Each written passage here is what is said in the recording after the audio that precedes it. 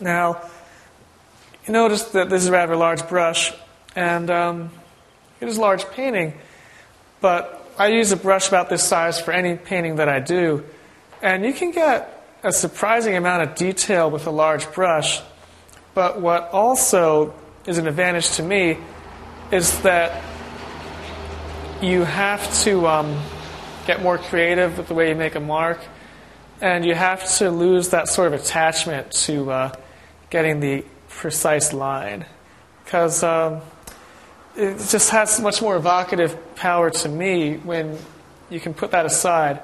Like the mouth here is in development.